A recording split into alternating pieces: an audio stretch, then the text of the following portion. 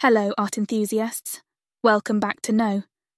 Today we're delving into the fascinating world of art history, exploring the life and the profound ideas of the renowned art historian Ernst Gombrich. Ernst Gombrich was an Austrian-born art historian and scholar who made significant contributions to the field of art history.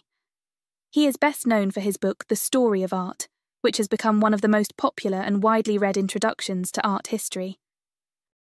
Here are some key points about Ernst Gombrich's life and ideas. Ernst Hans Josef Gombrich was born on March 30th, 1909, in Vienna, Austria, into a cultured and intellectual Jewish family. He showed an early interest in art and was exposed to the city's rich cultural environment. With the rise of the Nazi regime in Germany, Gombrich, being of Jewish descent, faced increasing threats. In 1936, he left Austria and settled in London, where he would spend the rest of his life. He later became a British citizen. Gombrich joined the Warburg Institute in London in 1936, where he worked until his retirement in 1976. He served as the Institute's director from 1959 to 1976. His work at the Warburg Institute had a profound impact on his approach to art history, emphasizing interdisciplinary studies. Gombrich's most famous work is The Story of Art, first published in 1950.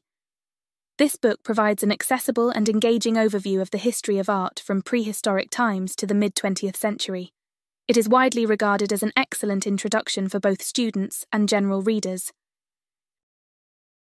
Another notable work by Gombrich is Art and Illusion, in which he explores the psychology of perception and the ways in which artists create illusions on two-dimensional surfaces.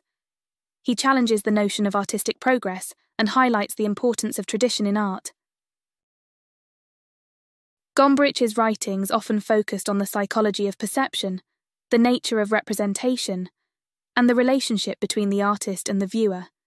He rejected rigid formalism and stressed the importance of context and cultural understanding in interpreting works of art. Ernst Gombrich's legacy endures through his writings, which continue to be influential in the study and appreciation of art. His approach, combining scholarly rigor with accessibility, has made art history more approachable for a broad audience. As we conclude our exploration of Ernst Gombrich's ideas, we're reminded that art is a dynamic, evolving language that speaks across generations. Gombrich's legacy encourages us to appreciate the depth and richness of artistic expression, inviting us to explore the stories embedded in every brushstroke. Thank you for joining us on this artistic journey. Don't forget to like, subscribe, and share your thoughts in the comments.